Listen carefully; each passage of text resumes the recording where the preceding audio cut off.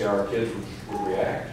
They were excited. I mean, they were excited to scrimmage, and I know there's nothing like going to our stadium, but I was really impressed with the way the players were excited. Yeah, I mean, we're getting to the point in fall camp where, yeah, everybody's going to be a little bit sore, a little banged up. That's a good thing from a coach's standpoint, that you can see where they're at and who can fight through. This is a mental drive. Fall camp is. We're straining them and we're making them uncomfortable. Seeing how they react is good information from coaches. I kind of helped a little bit more with that, and Johnny Brewer also, it's a GA. Of course, Coach Lashley was on top of it a little bit more, so I think we just all combined.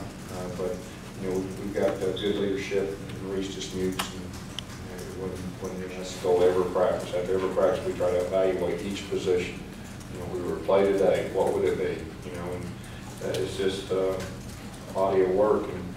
But like I said earlier, the best way to evaluate is through scrimmages. Real football, people react differently.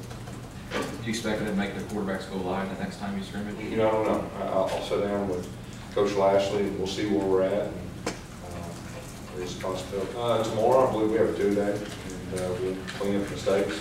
No good practice. We'll focus on some special teams. In the second practice.